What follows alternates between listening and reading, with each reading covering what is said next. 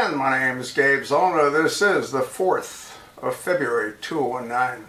Just read a rather disturbing article on CNN written by James Griffiths. That's Griffiths.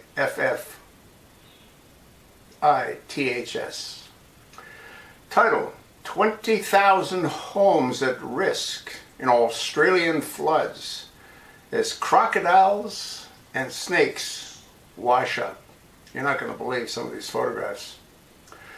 Devastating flooding in northeast Australia has forced thousands of people from their homes and brought snakes and crocodiles onto the streets as authorities warn of strong winds and more rain on the way. Much of the city of Townsville in Queensland state is flooded, with residents left without power and some compelled to seek safety on roofs of their homes, according to CNN affiliate 7 News. Intense rain on Sunday forced authorities to open the floodgates on the Ross River Dam to relieve pressure and prevent a collapse, releasing about 1,900 cubic meters of water per second downriver. The dam was holding 224% of its capacity Monday afternoon, according to CNN affiliate 9 News, after peaking Sunday night at 247%. Dangerous and high-velocity flows will occur in the Ross River Sunday night into Monday.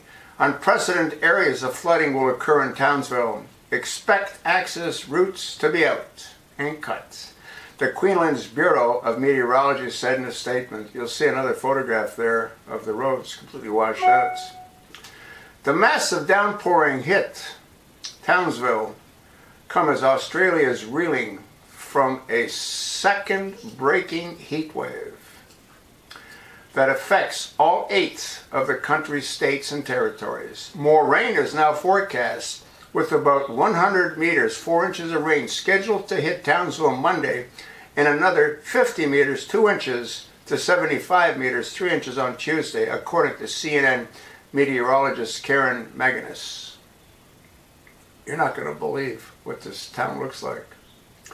Number 9 News reported that the entire suburb of Townsville were completely submerged. Local residents, Grisham Ross, told 9 News that the floodwaters are the highest he's seen in 30 years of living in the area.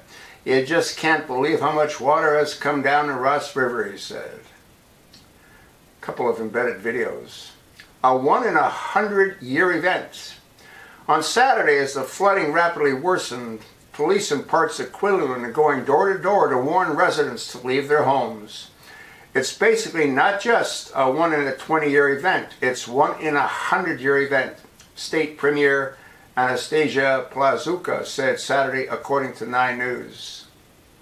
Speaking Monday, Plazuka warned there is going to be heavy rainfall over the next couple of days. There will also be damaging winds, gusts, and intensive rainfall with significant flash flooding. So once again, our message is, if you don't need to be out on the roads, please don't, she added. Hundreds of homes in Townsville have already been inundated. 7 News reported that there are fears between 10,000 and 20,000 properties could be at risk from the coming bad weather. Well, it's the bad weather plus the opening of the dam.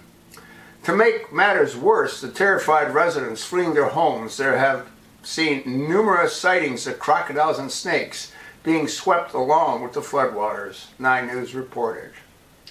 Madaguga resident Erin Han told the broadcaster she spotted a freshwater crocodile in front of her father's house Sunday night. It was nearly a meter or 2 long, 3.5 to 6 feet, she said. You'll actually see a photograph of the crocodile in the water. Folks, you think this is natural, or you think that, it's man-made? I'm referring to the weather that Australia is experiencing. It's going to get crazier, folks. I'll attach the link. Look at the photographs. Look at the embedded videos. If you have any friends that live in Australia, wish them a whole lot of luck. The link will be attached. You might want to repost this in your social media accounts. You might want to pass it along to your like-minded friends. Thanks for listening.